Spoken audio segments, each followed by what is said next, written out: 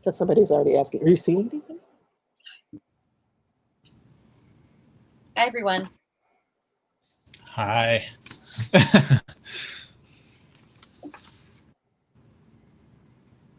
Okay. Eyal. We're on? Yep. Well, welcome everyone to this inaugural Type Media Center book talk with Sarah Posner and Anthea Butler. And I just want to say a little bit to set the stage for our conversation. The Type Media Center is a nonprofit that supports more than 100 writers and investigative journalists and authors. It is home to Bold Type Books. It is home to Type Media Investigations. And it is home to a fellowship program that supports 25 fellows, all of whom are doing investigative journalism and journalism that seeks to address issues of inequality, of social justice, issues that hopefully will catalyze conversations and social change.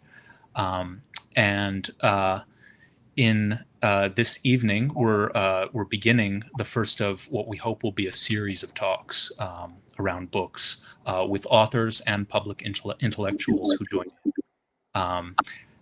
Before we go to introducing Sarah and Anthea, I want to encourage people to ask questions. And to do that, you do not go to the chat function. You go to the Ask a Question on this link. And when you write out a question, we'll be sorting through them as the conversation goes on. And eventually, the best questions will be posed to Sarah and Anthea. So about our distinguished speakers. Sarah Posner is the author of Unholy, which I think will go down as the definitive book on how and why evangelicals have come to see Donald Trump as their savior. She is a Type Media Investigation Fellow whose work has appeared in the New Republic, the Huffington Post, The Nation, and a host of other publications. And Sarah, your book is so good and so original. I just want to emphasize to absolutely everyone who's listening tonight to go out and buy it or order it while we're talking, hopefully not from Amazon, but from your local independent bookstore. Anthea Butler is a professor of religious studies and Africana at the University of Pennsylvania. She is both a distinguished scholar and a public intellectual who writes for a wide variety of public venues. And she is working on a book about evangelicals, politics, and race that will be, if I understand it correctly, out next year. And so we are so happy to have them both here. And we will open with Sarah and then Anthea just talking. Thanks, Eyal. So as the title of my book suggests, there is a mystery at the center, or an apparent mystery at the center, of why white evangelicals remain Donald Trump's most loyal base. And people often ask me the question, why do they support him when they claim to be a Christian and he doesn't, they claim to be Christian and he doesn't even pretend to be a Christian, or he doesn't represent the values that they claim to represent and to argue for. And often people come to the conclusion that white evangelicals must have given up something in order to form an alliance with Donald Trump, that they compromised something to get a transactional relationship with Donald Trump. So they gave up their values of sexual purity and commitment to these conservative white evangelical views of the Bible in order for Trump to give them the judges that they want. But that's really asking the wrong question. They did not give up anything to support Donald Trump. Donald Trump represents their interests without them giving up anything. He is, despite not having all of the hallmarks of a conservative Christian or a conservative evangelical in terms of his language or his biblical literacy.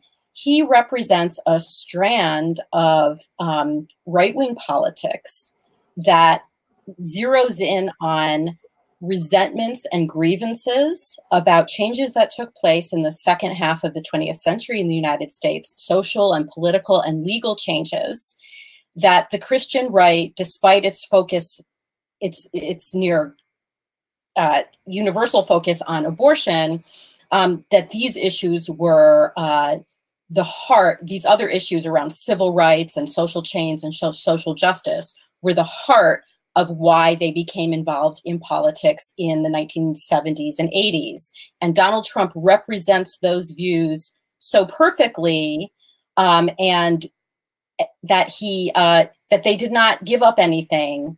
They did not engage in a transaction with him. He represents a totalizing figure who represents their views and argues for their views that political correctness is ruining America, that what they consider to be social engineering, i.e. civil rights and human rights, and the government enforcing civil rights and human rights, or the courts enforcing civil rights and human rights, that this represents some kind of social engineering that's undermining and subverting the Christian America that God intended. And so while they're very happy with the end of the transaction that they've received, this is not a purely transactional relationship. This is an ideological relationship that in which they share and are willing to go along with his views on immigration and race and things that appear to be outside their political commitments on religion in the public square and LGBT rights and abortion. But these are not incidental. These other things that Trump represents are not incidental to their support of him. They are central to it.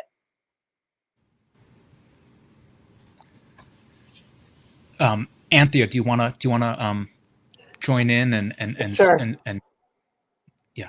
I can do that. First of all, I want to just thank you all for inviting me to be here. It's great to be with Sarah. I should say by way of introduction that we met back in 2008 and we bonded over Sarah Palin. So I think that sets up the stage for what we're going to talk about today, because I think that it's really important to kind of get this as a history. And I'm a historian. So what intrigued me about this book and made me really happy is that Sarah Posner is a historian, even though she's a journalist, right? Because she's telling us a story that a lot of us don't pay attention to, a lot of us don't know.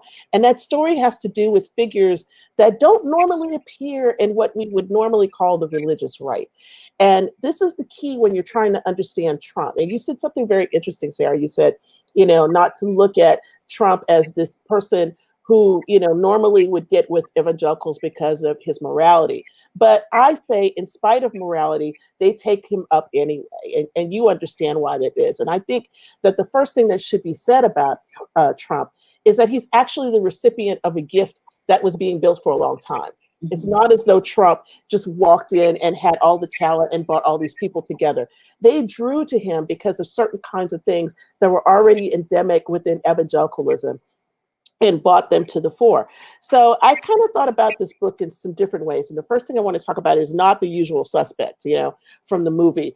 These are suspects that we don't normally hear about. We don't normally hear about somebody like Paul Weyrich, who was actually a Catholic, who kind of helped this whole thing really begin back in the 70s.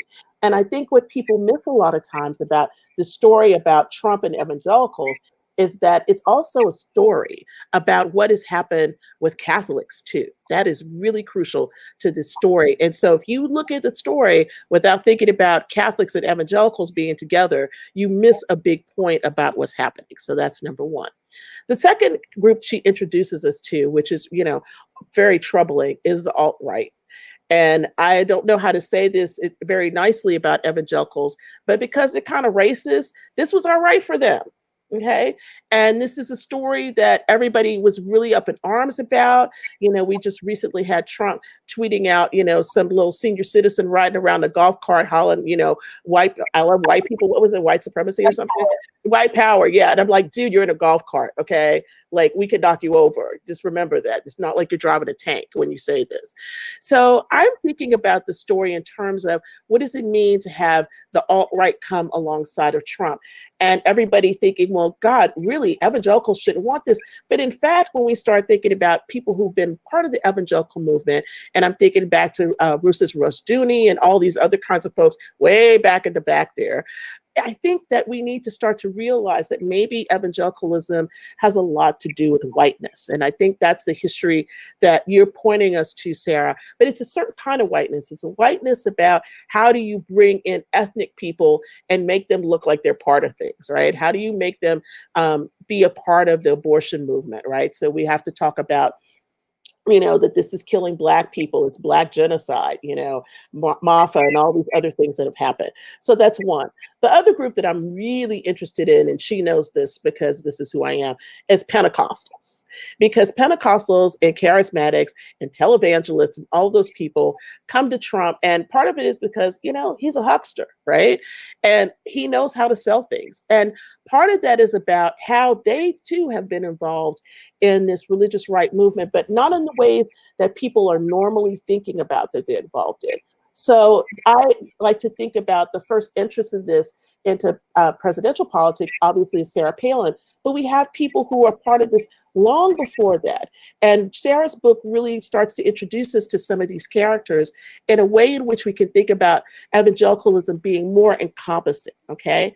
And so what I mean by all of this is that Trump receives a history. He gets a history that is already built and he walks in on it. So that's how he becomes King Cyrus. He doesn't become King Cyrus because he has great talent. The only talent he had was trying to fire people on TV, and he can't even fire them in real life. So the problem becomes, how do you think about this? Let me add one more thing that I forgot to mention, which I think is really important.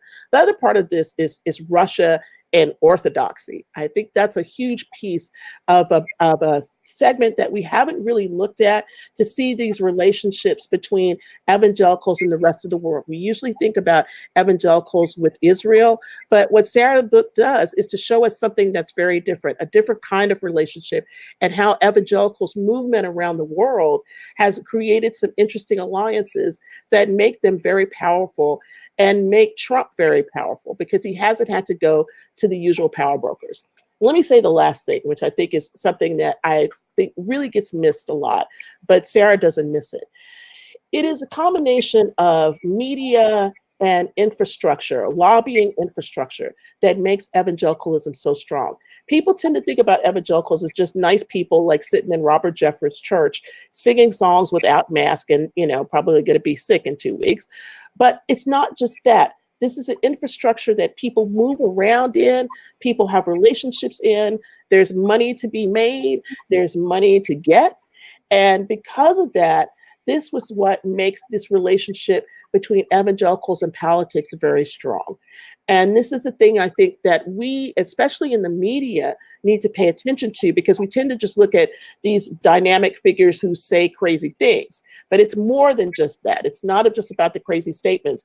It's the people behind the crazy statements who are pulling the strings and make everything happen. Anthea, if I can pick up on that thread and ask Sarah to unpack a little more of what is in this marvelous book. Sarah, there's a story about the religious right and where it came from and how it got mobilized, which goes basically like this. In 1973, Roe v. Wade is decided.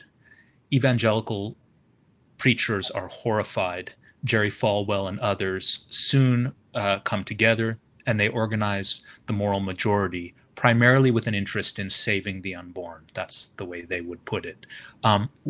What's wrong with that story? Why is that story not the one you tell in your book? Because that story is not true. It was only later that evangelicals recast the story to be about abortion.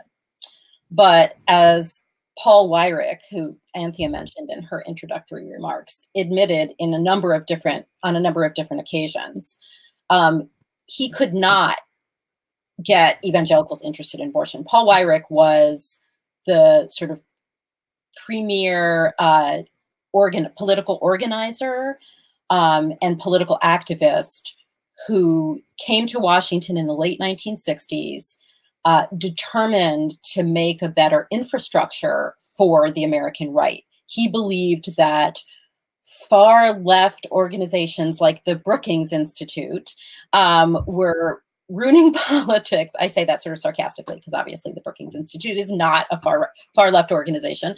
But he wanted to create an infrastructure for conservatives that he believed would counteract this liberalism run amok in Washington. And so he came and he helped found organizations like the Heritage Foundation and ALEC and many conservative organizations that you've heard of. And he was instrumental in bringing evangelicals into this movement that was then known as the New Right. But as he admitted, he was Catholic, a very conservative Catholic, and he was anti-abortion all along. But he could not get his evangelical friends to come along with his anti-abortion activism, even after Roe.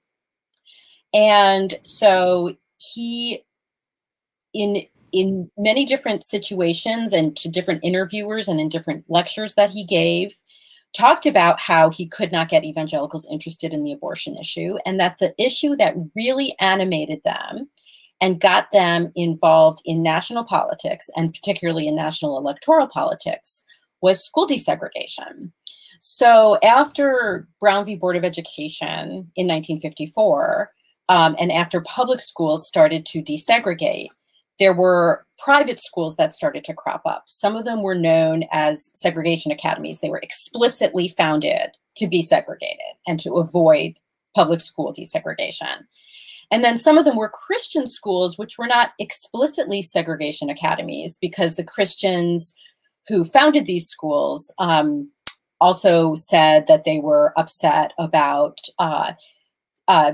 the Supreme Court striking down mandatory school prayer in 1962 and Bible reading in 1962 and 1963, and other social changes that made them skeptical of sending their kids to government schools, as they like to call that. But many of these Christian schools were basically segregated. And so the IRS decided, look, if you're going to have a tax exemption, right, and get that benefit from the American taxpayer, you cannot get that benefit by avoiding this important public policy that we're trying to implement in integrating our schools. And this caused a huge uproar in the Christian school movement. And the man who was at the center of that was a good friend of Weirich's. His name was Bob Billings, and he was a leader in the Christian school movement. And he eventually became the first executive director of the Moral Majority. And his central issue was, no doubt, this claim that the IRS coming after the Christian schools was a violation of Christians' religious freedom. And people might be familiar with the leading case about this, the Bob Jones University case, which was, a lot of these Christian schools were K through 12 schools. But the Bob Jones University was a college that had its tax exempt status revoked because it had a ban on interracial dating on campus. And this became a leading cause for the modern Christian right. And it still hangs over everything that the Christian right does. So, for example, the idea that the IRS could infringe on the rights of Christians hangs over, say, Obergefell, the Supreme Court decision legalizing same-sex marriage. They complained that maybe the IRS would start yanking the tax-exempt status of colleges and universities that oppose same-sex marriage. And even the recent case on Title VII, defining sex as including sexual orientation and gender identity, there was a lot of talk of like, what is going to happen? Is there going to be another Bob Jones situation? So even though it originally had to do with race, and now primarily has to do with sexual orientation and gender identity, the through line here, and one of the through lines in my book, is that this grievance about civil rights for other people infringing on the rights of Christians who oppose the government, the court action or the government action, is really it was the animator to bring evangelicals into the Christian right well before abortion was. Anthea, do you want to add to that or just comment on it? And in particular, I think what Sarah mentions there, that this is not framed in your telling as opposition to integration. It's framed as an infringement on rights, but it's the rights of those who actually want to segregate. Yeah, exactly. They want the right to segregate. They want the right to have the white segregation academy. So it's not about so much, if you think about the beginning of the case, we've got to go back just a little bit. The other thing that doesn't get mentioned is to talk about the Black people who bought the case, the beginning case in Mississippi about a school, and then it goes over to Bob Jones and all of this stuff. That's getting in the weeds. But yeah, I think, one of the things that what happens with this is that you say, oh, it's about religious liberty. Oh, it's not about infringement. But it's also about, we don't want race mixing. We only want this a certain way. And one of the things I've been really thinking about in my research is this intersection between the government doing things for African Americans, which, what ends up happening in the 80s is that we say, welfare queens and all of this other stuff, and how this kind of language really signals evangelicals, right? Because it signals them to think about, oh, well, we don't want the IRS messing and stuff, but we don't want the government to give them anything either. And so there's this kind of push me, pull you that's happening, but it's all on the same level about what they don't want to have happen. So I think this is a really important part to start to think about when we begin to think about how this all started and where we are now, because the same kinds of pushbacks that we see now have a lot to do with what happened back in the 70s. Sarah, do you want to say more, or just maybe talk a little bit about how, you make this very provocative argument that it's not in spite of Trump's views on immigration and race that evangelicals are willing to, in a sense, hold their nose and wait for judges who will overturn abortion. Mm-hmm. It's because of his views on immigration and race that is actually a pull, not a deterrent in any way. I'll just caveat that by saying that there is a segment of white evangelicals who oppose Trump's views and policies on immigration, but they have largely been marginalized by the evangelicals who have circled around Trump and formed this cult of personality around him, where they praise him and stand behind him no matter what he does or no matter what happens, right? So if you think about the trajectory of his presidency from, the Mueller investigation, Charlottesville, family separations, impeachment. I'm just ticking off sort of the big events, but there were a lot of smaller events that happened in between. And these white evangelicals stood behind him. Meanwhile, evangelicals like Russell Moore, a very prominent Southern Baptist who I talk quite a lot about in the book, who was a Trump critic during the campaign, and people thought was going to be kind of this new leading light of evangelicalism, who would bring this sort of softer edge without all of the Christian nationalism and the ugly rhetoric. He has been basically, shunted aside and marginalized by this very powerful group of evangelical elites who continue to support Trump. And I think that in terms of the evangelical base, it was the base that really started to go for Trump before the elites decided to go along. I think that they had been so committed, this was back in 2015, 2016, they had been so committed to their narrative that their candidate had to be a good Christian and go to church all the time and only been married once and all of that stuff, that they really some of them couldn't see Trump, right? But then they saw that the base was really going for him, and the base was going for him because of the way he ran his rallies, because of the things he said about immigrants, because he made them feel like he was going to restore America, and an America that they believed had been lost. You document all of that, and yet you also, at various points, illustrates another dynamic that Anthea touched on in her opening remarks about sort of, and I've seen people posting on the side here, when we say evangelicals, we should say white evangelicals. And you do actually in your title, in your subtitle. But there are various moments in your book where you talk about these diversity groups that have been instrumentalized within the evangelical community to, in a sense, show that Trump is not, in fact, appealing to white Christians only. Can you both just address that a little bit? Well, there have been a number over the years, including during Weirich's era too, a number of efforts to bring Black and Latino evangelicals into this movement and to make it seem like we're not just white people, like we're very diverse. And in some instances, that's true. Like in the world of televangelism, a lot of the churches are quite diverse. I mean, some of Trump's televangelist supporters, including Paula White, who's his top spiritual advisor, they have followers and congregations that are quite diverse. But it's really kind of window dressing for other white followers of Trump and these religious figures to create a certain show, right? And Trump himself created during his 2016 campaign a national diversity coalition. There's a coalition for his 2020 re-election campaign called Blacks for Trump. But as we know from polling data, most Black voters, the overwhelming majority of Black voters, do not like Trump. And so it's really, it's like I said, window dressing or a little bit of a show. And I'm not trying to diminish that there may be people who are genuinely committed to this, but it really strikes me as more of a display for white people to feel more comfortable that he has a diverse following.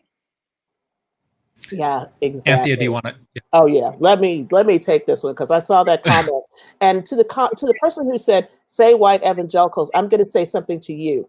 There used to be a Black evangelical. There used to be a National Black Evangelical Association. But I don't like to say white evangelicals because I'm sorry, what the media has done is that evangelicalism is white. Okay, so it doesn't matter if you say Black evangelical or white evangelical. Evangelicalism means white, and everybody sort of knows this under the piece. And all the Black people and the people of color sitting there are basically being told they need to be culturally white. And what do I mean by that? You got to sing the songs. You got to do the stuff. You got to dress like them. I'm thinking about Bishop Harry Jackson and all these people who have surrounded themselves with Trump. And there's a thing about you can have an evangelical of color there, but you are expected, to take on white evangelical kinds of practices and behaviors. So the first thing is that we have to understand that the terminology, it doesn't matter if you say white or Black, the supposition is white. Okay. And so if we go with that, first of all, then you have to think about, well, what are all these other people of color doing there? What I think that they're doing there is to portray this colorblind kind of evangelicalism. In other words, we don't see race. Well, of course, the moment you tell me you don't see race, you see race. You just don't want to deal with it. Okay. That's one. Number two is it's good for the PR. Because if you want to do, say, for instance, let's talk about abortion in the Black community. How are we going to get them together? How can we make them be more moral? How can we do all this stuff? You use race to deploy that. So whiteness is the baseline of everything. It's not just this kind of thing that we can say white evangelical or Black evangelical. I think when you say evangelical, you mean white. And you may disagree with me about that, but I've been reading it too long and too far. And I just think we just need to call it what it is. So the other part, and I just want to say this really quickly, in the Pentecostal realm, these people who are in the televangelist world, whether that's, the Mark Burns, who he had, speaking for him and all of this stuff, there's a sense in which this harkens back to history. It says, oh, this is like Pentecostalism. It was colorblind. This is going to make Jesus come soon. So it's partially theological, but it's also about the window dressing that it creates. And Trump did get a percentage of Black male voters. And I think he would like to get some this time. He doesn't get Black women, but he can get Black men. And if he continues with this, he needs a whole new set of people, more than just Darrell Scott and everybody else this time. But I think what he's doing is very shrewd because evangelicals have been doing this the whole time. I just wanted to add one more thing in this current moment. What I've noticed in terms of how the Trump supporting white evangelicals are talking about Black Lives Matter is that they'll say something along the lines of, well, what happened to George Floyd was horrible. But, and there's always a but, you know, we can't defund the police. And why are our, you know, why is our heritage being torn down with these statues? And, you know, so it's like, it takes this, it portrays the killing of George Floyd as just this isolated incident, the bad apples sort of argument about the police. And then it segues into, we must support the police, we must keep our heritage and our history and our monuments and our statues, and defund the police is a Marxist socialist conspiracy that is going to, you know, cause riots and mob rule in the streets. I mean, that's essentially like how that argument is playing out in these circles right now. I want to, before we turn to the audience's questions, and I promise we will, I wanted to ask you both how you go about talking to people in this world that you both write about, and that part of what you write about is the sort of suspicion of secular Americans, the hostility and the sense of embattled, you know, it's them against us. And yet, you know, Sarah, in your book, you're sitting down again and again with the folks you've been talking about in the last half hour. I'm curious how you navigate that and what lets you in, and why those conversations happen. And Anthea, I'm curious for your view of that. Well, sometimes all you have to do is ask. And sometimes people say no, right? Some people say they don't want to talk to you. When you encounter people at a conference, for example, a lot of them are very just skeptical of the media in general. If you write for what they consider to be a secular outlet, but the media is, you know, and Trump has made this worse, obviously, the suspicion of the media. But I also think that a lot of people who I talk to want to talk to the media. They want to convey their point of view. They don't want to just be portrayed as somebody who said one crazy thing that is taken out of context. They want to be portrayed as a real human being. And I think that if you just ask, and you ask questions that engage them, then a lot of people are willing to talk to you. I don't want to engage them in a kind of gotcha question way. I am genuinely interested and curious about what they have to say about the things that I'm asking them about. And so I think if you come to them with that kind of perspective, then they're more likely to engage with you too. Anthea? Yeah.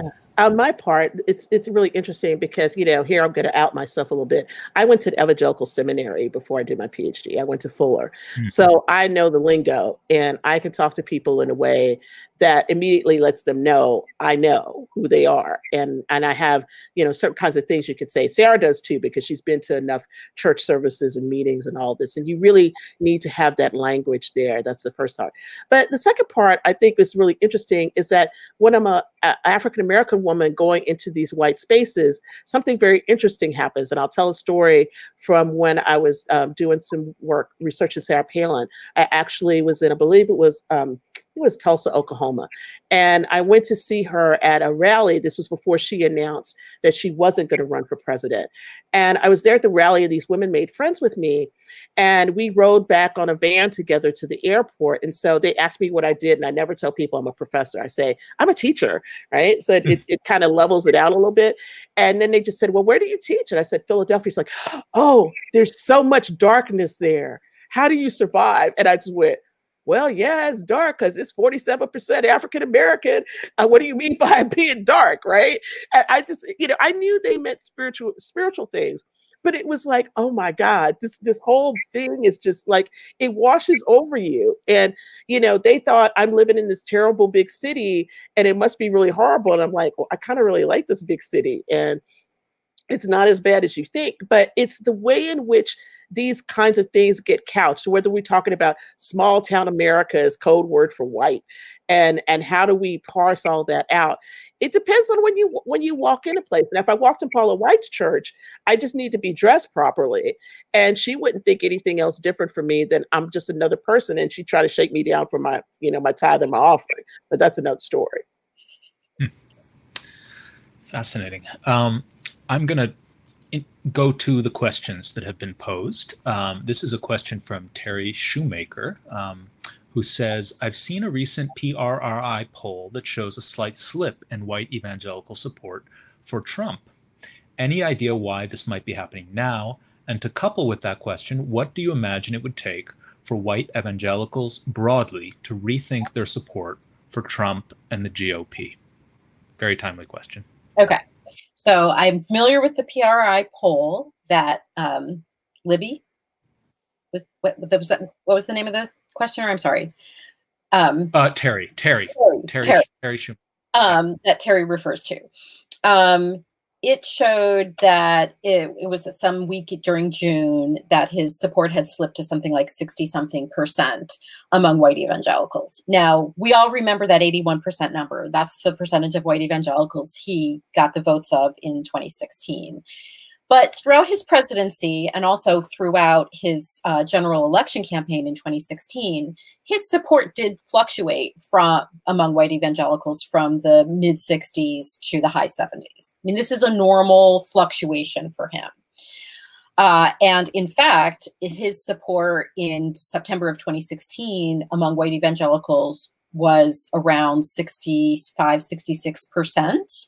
And that was before the Access Hollywood tape came out. And after the Access Hollywood tape came out, it was 81% during the election. So I wouldn't put too much stock in these snapshot polls. I think a lot of people assume that people are unhappy. That white evangelical voters are unhappy with him for the same reasons that other voters are unhappy with him. And I think that's an incorrect assumption. I think some white evangelicals will be unhappy with him because of his handling of the Black Lives Matter protests or his handling of the pandemic.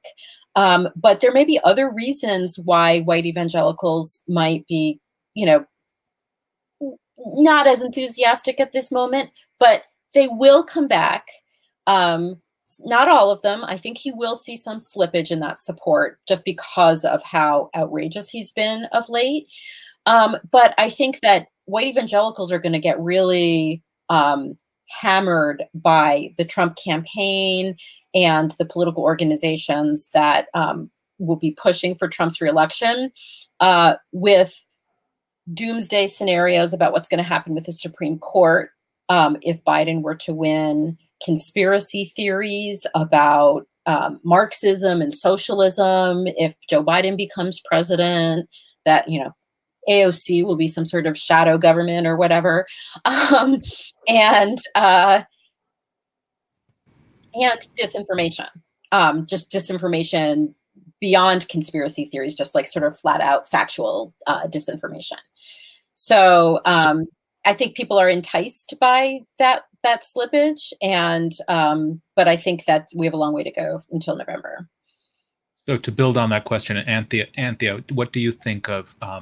There was a piece by Damon Linker after the Title VII ruling of the Supreme Court, in which he said Neil Gorsuch just torpedoed Trump's reelection because he disappointed.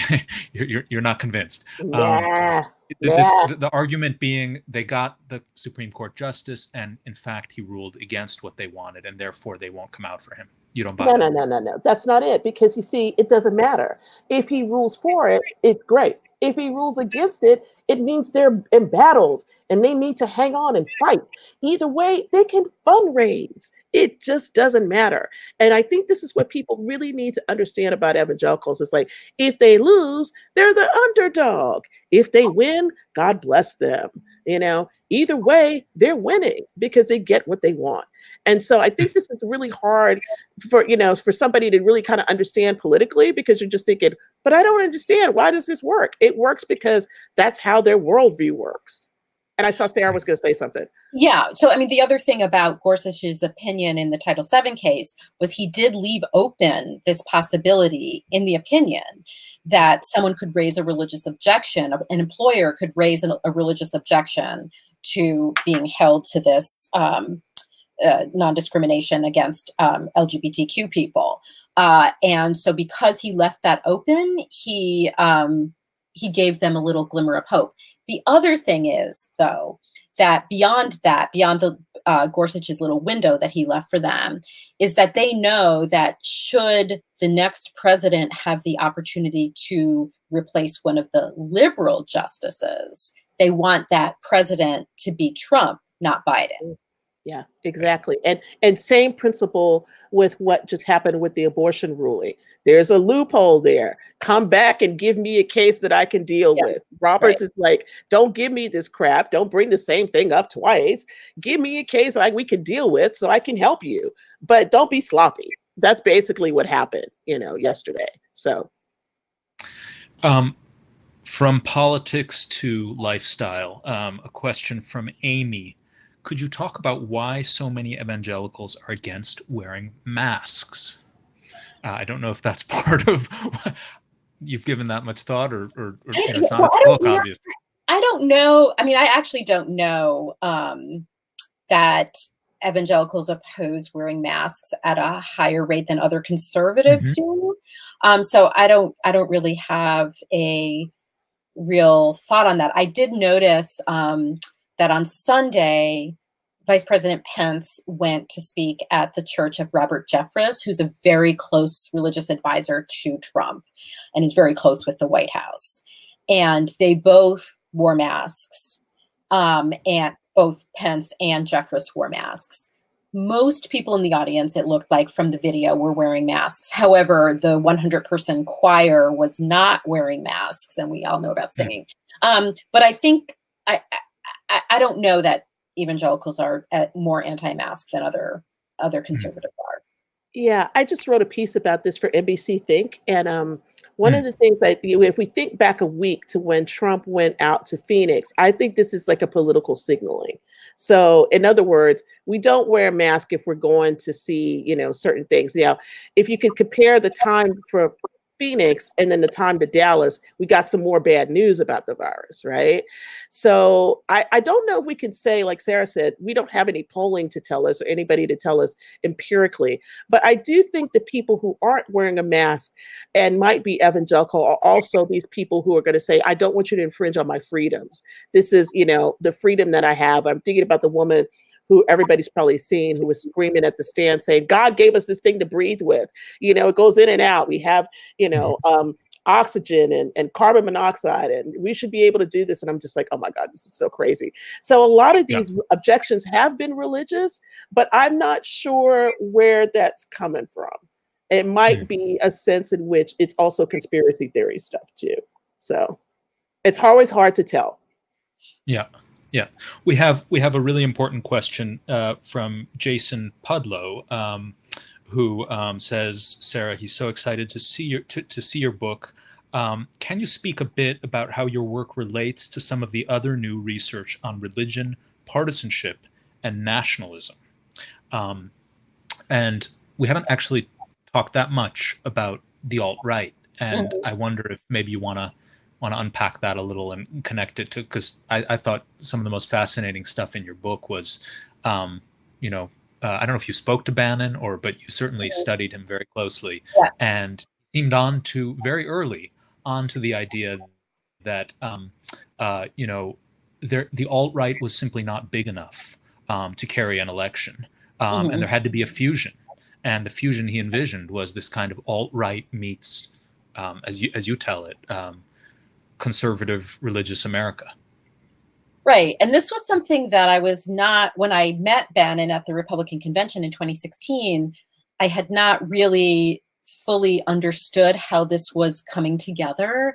I was watching, I had been covering for Type, and which was the Nation Institute back then, how the the alt-right was getting excited and energized about Trump, and how they seemed to be more energized by Trump. They were more energized by Trump than by any other presidential candidate ever, except maybe George Wallace, which is another topic I cover in the book, which is worth reading that history that we don't have time to get into right now. But yeah, so Bannon, it was there that Bannon said to me, you know, Breitbart is the platform for the alt-right. He owned it, right? And he owned the nationalism. He tried to deflect that it was white nationalism, but he owned the ethnic nationalism. And he owned that he thought that the alt-right needed conservative evangelicals and Catholics in order to beat back what he called the progressive left. And this was a kind of revelatory for me that he was being so deliberate about it. I think that there were a lot of things going on that weren't necessarily deliberate, but there was more of a kismet in that the alt-right was looking to autocrats in Europe, these new right-wing autocrats like Orban and Putin too, and had been much more explicitly tied to that kind of ideology than the Christian right was. But then when I started to do more reporting and unpack that, it became evident that the Christian right too, even before Trump, had been looking to Eastern Europe, and particularly leaders like Orban or Putin, who weren't necessarily religious themselves, but made a lot of religious pleas about the country's religious heritage and reigniting or restarting the country's religious heritage as a form of nationalism. And that was very appealing to a lot of elites in the Christian right. I don't know how much that has trickled down, at that point had trickled down to the grassroots. But then it became more clear to me how these various strands of nationalism, whether it was ethno-nationalism or Christian nationalism, were coming together in looking eastward for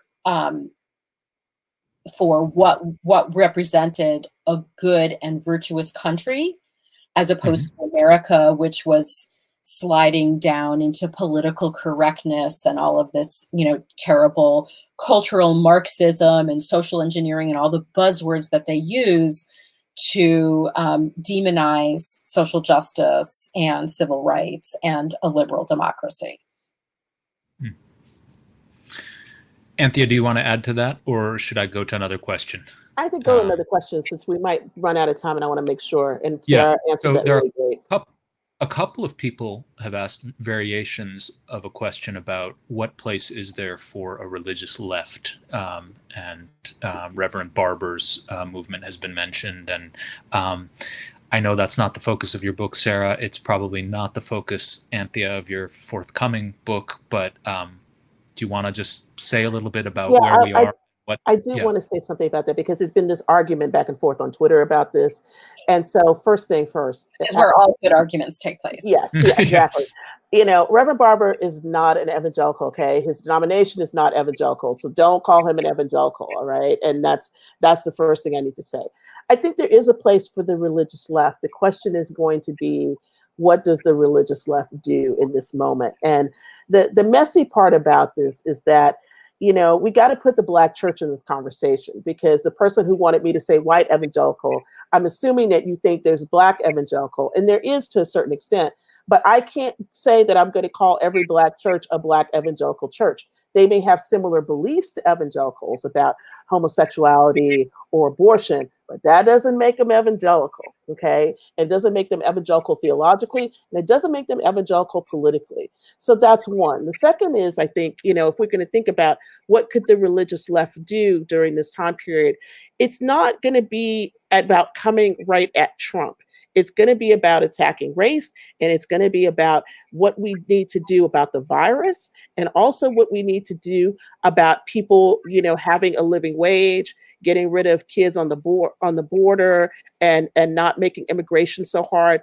Those are the kinds of issues I think if people who consider themselves to be a religious left will get more traction on than coming straight at Trump, because it just ends up being a culture war if you do that. And I think that's the bigger problem about the left, is people expect that the left is supposed to fight the right. And I'm like, no, don't do that. Come after the things that are really important, that are going to help people, that the religious left was about in the first place. And I think that people should not expect the religious left to look like a mirror image of the religious right, mostly because the religious right made itself an indispensable and critical part of the Republican Party, without whom the Republican Party could not win elections. And the Democratic Party is just configured in a much different way and is much more secular and not religious and much less homogenous. And so it just, if people are sort of expecting there to be a religious left version of the religious right with the Democratic Party, that's not a reasonable expectation. I'm going to ask one question. I'm just curious about that's sort of, and then we'll go back to audience. Do you think that if Trump loses, it could create the kind of the sense of disillusionment that will lead to disengagement? I know that in the history of evangelicalism, there have been sort of ebbs and flows of disengagement with worldly affairs and engagement since the 70s and all of the events you describe in the book. They've been very, very involved and mobilized. Is there any prospect that if your savior fails to deliver what you want, you go back to worshiping? You're both laughing, not buying this at all. No? Well, first of all, I think that Trump's religious right base has been so convinced by that the Democratic Party and the deep state and the fake news media and all the rest of their conspiratorial bogeymen are out to get Trump. So they don't see Trump as failing at anything, right? That's the first thing. And then the second thing is they're not letting him. Right. He's being undermined by his enemies, right? So he's not failing to do things, So, Neil Gorsuch turned out to be a disappointment, as opposed to Trump screwed up by nominating Neil Gorsuch, right? And Gorsuch has plenty of opportunities to redeem himself in their eyes, I think. So, but I think that because they see themselves as being under siege, and that they really need the courts to carve out these religious exemptions for them and to undermine the separation of church and state for them, as the courts have been marching steadily to do over the past several decades. They need that to continue so that they can continue to carve out these special places for conservative Christians who object to all of the stuff that the rest of the country is not just okay with, but enthusiastic about, like LGBT rights and abortion rights and all of these, immigration, what have you. So in any case, I don't think that this will cause them to disengage. I think that it will cause them to look for a new Trump, perhaps somebody who's a little less chaotic and but can articulate their ideas in a similarly pugnacious way. Yeah, they're not going anywhere. They're not going anywhere. And I mean, and the other part of it is that if Trump loses, as Sarah said, it's everybody else's fault and it's a conspiracy, right?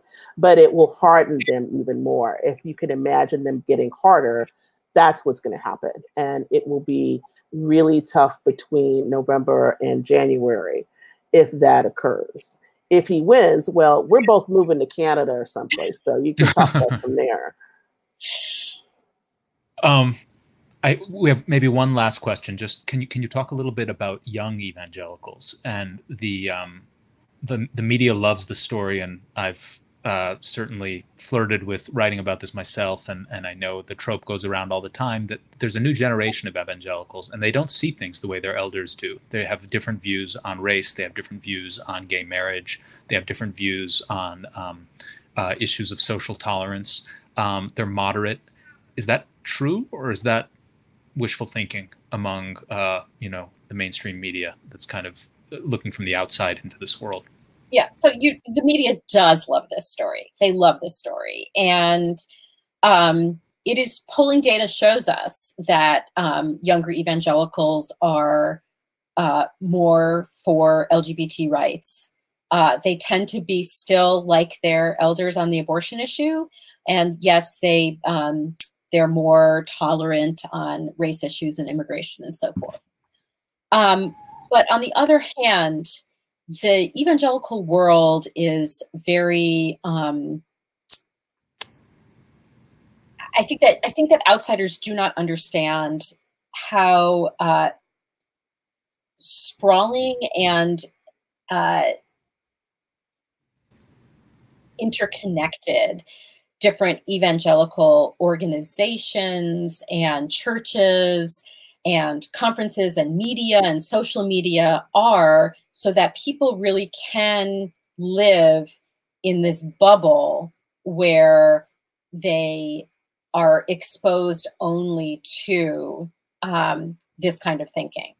And yes, there are younger evangelicals who go to college at a secular college and they get exposed to other ideas, and then they might become more moderate or liberal. And that's true, and that happens. And I think there's evidence for that happening more, and younger evangelicals leaving evangelicalism. On the other hand, there's still people who are wrapped up in this insular world where they don't get exposed to that many other ways of thinking, and they might be caught up in one of these charismatic or Pentecostal communities where, they pray 24/7, and there's like a lot of fasting and a lot of,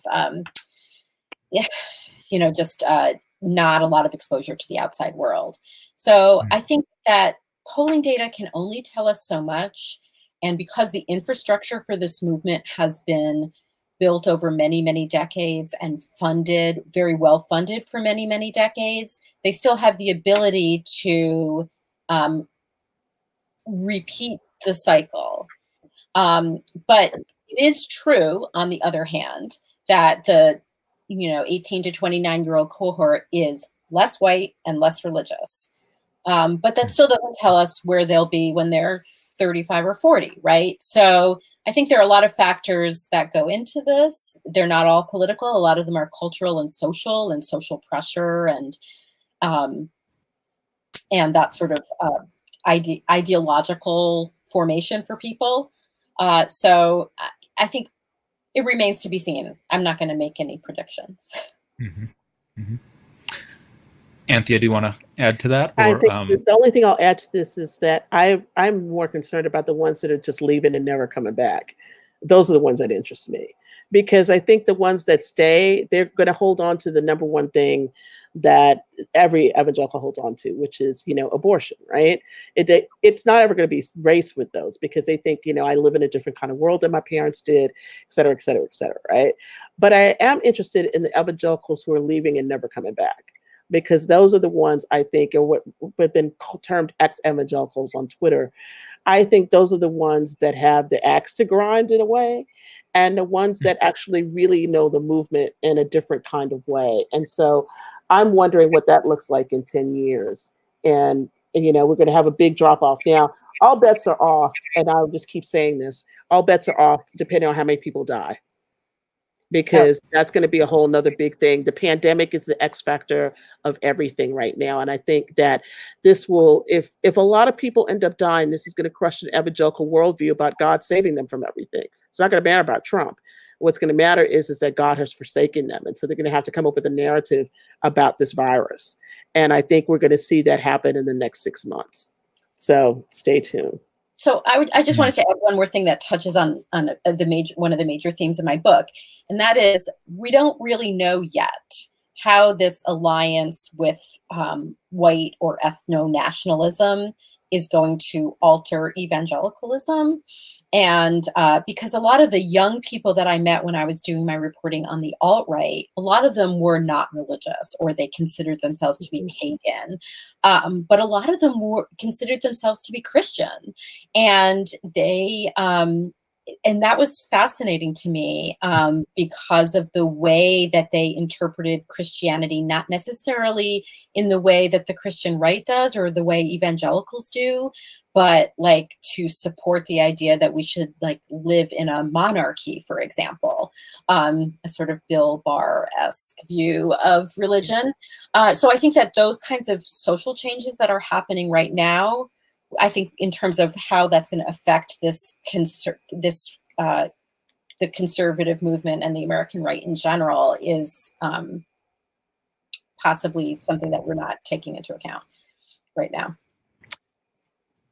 Thank you both so much. We are going to wrap up. We finished an hour, and you have enlightened everyone who's listened in, both of you. And so to the audience, just one more time, please go and from your local bookstore, if you can, or a local outlet, order Sarah's book and put Anthea's book on your list of books to read next year when it comes out. Follow them both on Twitter and their work in various media outlets, and follow Type Media Center, because there will be future discussions like this, and we look forward to seeing you at them. So thank you both. Thank you.